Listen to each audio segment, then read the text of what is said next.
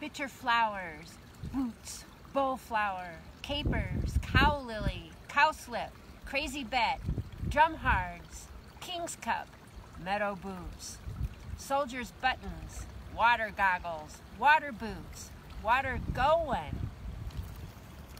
These are just of the few names for Wildflower Wednesday here at the Lakeside Nature Challenge. Today's Wild Wednesday flower is the Marsh Marigold, but I kind of like some of those other names better.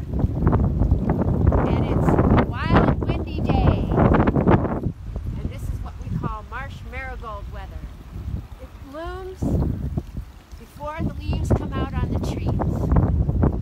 And it grows in marshy areas where there's groundwater coming out of the ground, like in fens and seeps. You can see there's really mushy land around here with the water coming out of the ground. And the Marsh Marigold, they grow all the way from Alaska all the way down to Iowa is the southern part of their range. But even though they have a big range, they only grow in marshy spots like this with groundwater discharge. Let's take a closer look at this beautiful flower. It's in the buttercup family, which is characterized by having 5 petals. But here we are tricked because these aren't actually petals. These are called sepals. So the sepal is usually the outer layer of parts around a flower.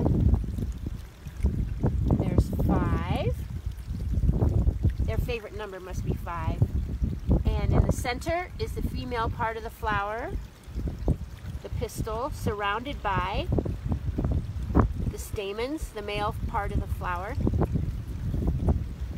And the leaves are round, kind of like little moons, and the bottom part of the leaves almost overlap, like a shawl or something. And they're kind of flat on the surface, which is a great way to capture all that sunlight.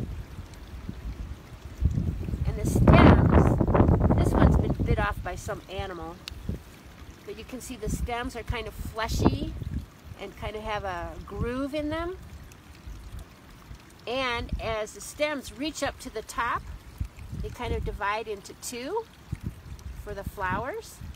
So in most cases the flowers are like twins off of each stem.